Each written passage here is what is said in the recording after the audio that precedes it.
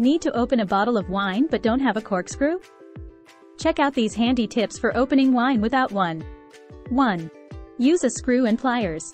Push a screw into the cork using a screwdriver, then use pliers to grip the screw and slowly pull the cork out. 2. Use a shoe in a wall.